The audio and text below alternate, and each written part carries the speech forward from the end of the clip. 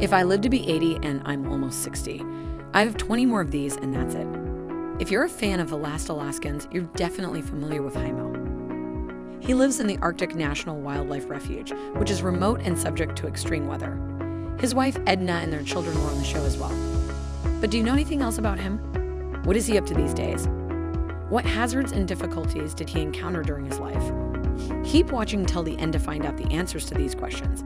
It's difficult to think that this man, who thrives in secluded regions among the snow, grew up in Appleton, Wisconsin. His family was not very fond of nature or exploration, but Heimo was always intrigued by it. He felt that living in a little town was not for him, so he ventured out into the world in search of excitement. He soon found himself in the northwestern parts of Canada, working as a hunter guide's assistant. He struggled at first to adjust to the weather conditions, but he soon learned to cope. Along the trip, he met his future wife Edna, a local. She stayed by his side and taught him how to be self-sufficient in such situations. They eventually settled in the Arctic National Wildlife Refuge, and began a family. Everything appeared to be going swimmingly until the couple was struck by tragedy. Colleen Ann, their first child, died when she was just 2 years old. She was swept away in a river.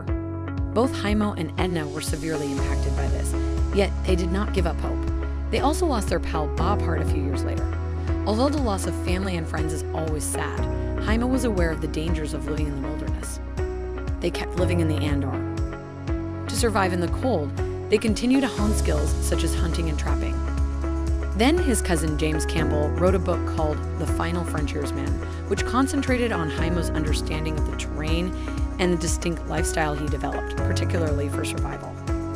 This book was crucial in establishing Heimo and his family's identity. Everyone was intrigued and wanted to learn more about him and his way of life. This is most likely why he was approached for the show The Last Alaskan, where Heimo always presented reality, whether hunting, trapping, or building cottages. He offered his expertise of these topics and addressed the abilities required to live here. The family was seen working together on the episode. This added another depth to the show. Furthermore, his experience enabled him to tell anecdotes about his earlier days in the wilderness. This feature was well received by viewers because it gave character to the show and demonstrated Heimo's progression. On the show, however, some viewers were against him. Animal rights advocates and environmentalists have long stated their opposition to hunting. But Heimo had strong feelings about these problems as well. He did not hold back in expressing his opposition to a few animal rights policies. While Heimo and his family are allowed to remain in the Andor for the rest of their life, their grandkids are not.